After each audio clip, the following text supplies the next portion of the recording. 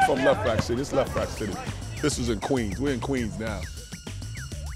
All the ballers is from Queens. We got myself, Kenny Smith, Mark Jackson. But I ain't playing this. I ain't playing this court in a minute. Kenny Anderson, Lefrak City. Yeah, get that pass going. Oh. We here on your court, Kenny Anderson court, Lefrak City. It started here. It wasn't going in the gym, this, that, and other. It started out here, coming out, all the people just around, just watching, and this is where the legend was made. What's good about Lefrak, it's convenient. I walk out my apartment, walk right here to the court, and then everybody had terraces. So, you know, they could look out on their terrace and, you know, we'd be like, oh, Chibbs is playing today, you know, they can come and be crowded. It was just like some good games.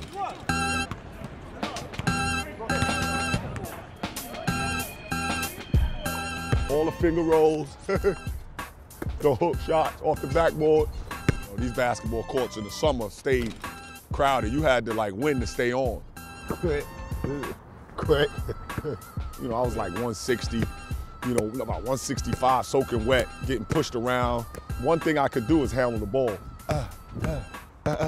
So if you can handle the ball, they couldn't take it from you. So they get mad and grab me, grab the ball and throw it off. And then my sister used to come down and be like, yo, y'all gonna let my brother play. Leave my brother alone. So enough of that, they just said, okay, he could play. And then I started, you know, really, you know, playing well.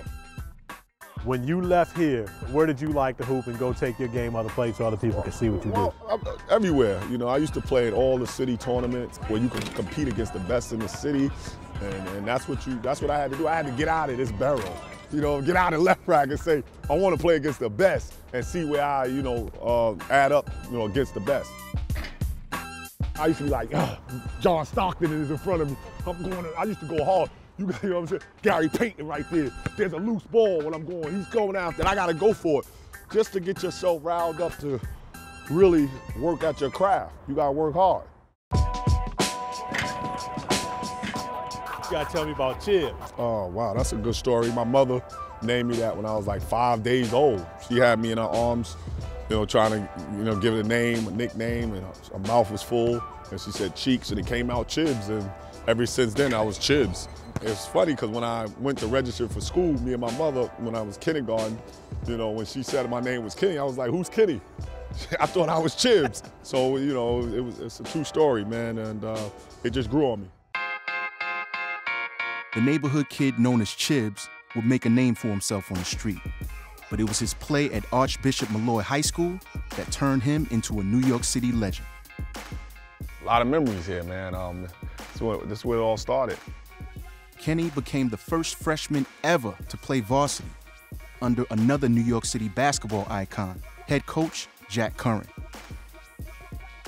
He wasn't sure what team to try out for. I said, well, let him come in with the varsity. We'll take a look at him first. And after about 2 or 3 minutes, I said, he's definitely going to be on the varsity. The passes he made were terrific. It was probably the most exciting point guard ever to play in this league. Despite not starting as a freshman, Kenny set the city's all-time scoring record with over 2,600 points, quickly becoming the most publicized and decorated player of his generation. Kenny Anderson, it's showtime now for Archbishop Molloy. He goes between the legs, left-handed, right-handed. Either way it goes, Kenny Anderson is an all-around complete player. When did you know you're good? 85 when we won the city championship. After that game, it was, you know, I got my swagger, I got my confidence. I got all, after that game, you know, all the, you know, colleges recruiting me and all that. It was just crazy from there. Kenny would become the most recruited player ever, eventually signing with Bronx native Bobby Cremins to play at Georgia Tech. Now or never. I just wanted to blend in and do the right thing, but I wanted to win. He walks through the door. He's about $110 soaking wet. I'm like, this skinny little kid is going to help us get to the Final Four? I don't see it. First day of practice, the ball busts me in the back of the head. Yo, D, I see you, yo. And then I was introduced to the phenom of Kenny Anderson and what he was and what he was about. And it was all because this young kid from New York that came in and made life easy for everybody. The combination of Kenny, Dennis Scott, and Brian Oliver were unstoppable. In 1990, they won the ACC Championship and made a trip to the Final Four, earning the nickname Lethal Weapon 3.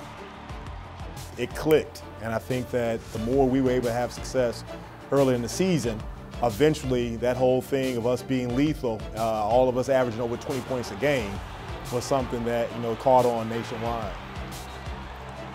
We all mixed well.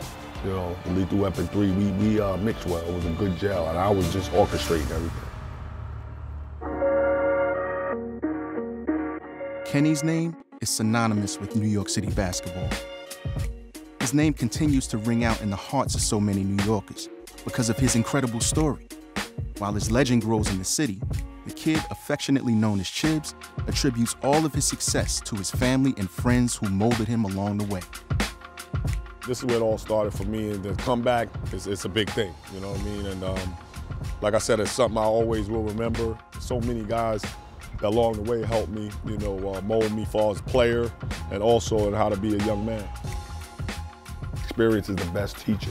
Like, I've been through ups and downs. I've been top player. I've been the role player. I've been on the end of the bench. I grew up in a one-parent home. And so there's nothing you can tell me, and I still made it. What you put in is what you get out of it. And that's the same with life.